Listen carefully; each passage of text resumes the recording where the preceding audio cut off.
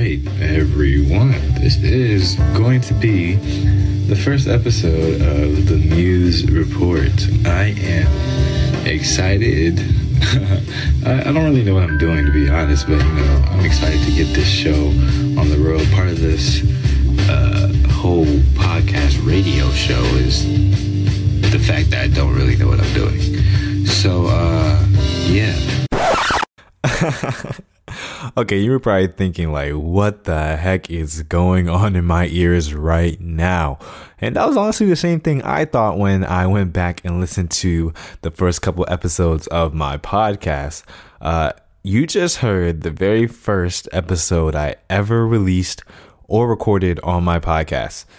And needless to say, there is a stark difference in what you just heard and what you are listening to now. And so I asked myself, how did I get from there to here?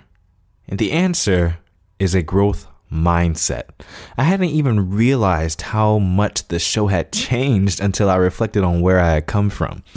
My head was down the entire time, working, analyzing, and perfecting. And by no means am I saying that the show is anywhere remotely close to perfect, like at all. But it is the pursuit of perfection that leads to accidental excellence. So that applies for every asset of life as well. Now I'm going to give you 3 tips to ignite/maintain your growth mindset within yourself. So tip 1 is you need to have a muse. Yeah, the Muse Report. That's kind of where it came from. Honestly, that's where I came up with the name. And when I say muse, I mean an inspiration, something you are modeling or striving for or after. That muse for me was Tim Ferriss and the Tim Ferriss Show podcast and drama of the Short Story Long podcast. I modeled my intro, my tone of voice, my show structure, and even my interviewing style after these 2 people. Now, of course, over time, I morphed into my own style and structure, and that is always going to happen because you can only be you. But I would have never discovered the excellence within myself if I first didn't strive for the excellence I saw in someone else, if that makes sense. Okay, so tip 2 is you have to become a servant leader. As creatives, as entrepreneurs, it is our job to serve. When you start thinking in a serving manner, you start changing things in order to best serve your audience or consumer. Ask questions from your audience. Feedback should be like water to you. You cannot survive without feedback. Ask how you can better serve their needs. Ask for constructive criticism on your product. Always aim to do what is in the best interest of your audience, and you will be surprised how much they can change what you originally had to offer into something even better. Tip number 3, look at the analytics.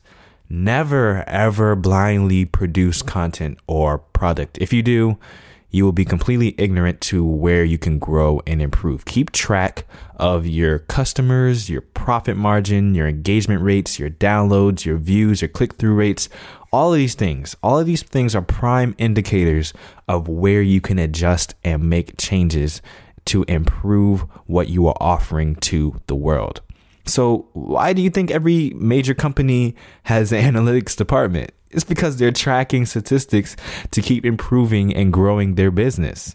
So with those tips now in the air, I'm going to introduce some changes that I am making to improve this podcast because I am always in a growth mindset. And I referred to this a little bit in the episode on Tuesday that I was going to be going more in depth of what I was talking about today. So, you heard it here first. The podcast will actually be changing its name to the Build Your Vision podcast, which is really becoming the major focus of this show. I want to help you build the vision that you have in mind for yourself, or the vision you have already begun to build upon, and make it something real, tangible, and profitable. The episodes are going to become even more practical than they already were. They will be providing tips for young entrepreneurs who are building online businesses, and you will hear firsthand from top experts how to build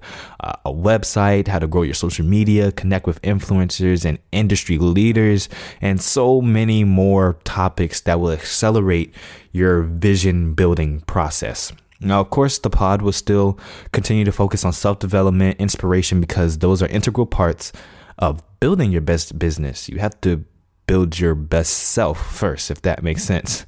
Nonetheless, I am super duper excited for where we as a family and community are heading. I cannot wait to help you build your vision. Thank you guys for tuning into this 5-Minute Friday. Remember, always to be in that growth mindset. Never get complacent. Just apply the 3 tips that I shared with you today, and you will be well on your way. I will talk to you guys again on Tuesday with a brand new interview. But until then, peace. Hey guys, Clee here. Thanks so much for listening to the Build Your Vision podcast. I hope you enjoyed this episode. I would think you did if you stayed all the way to the end.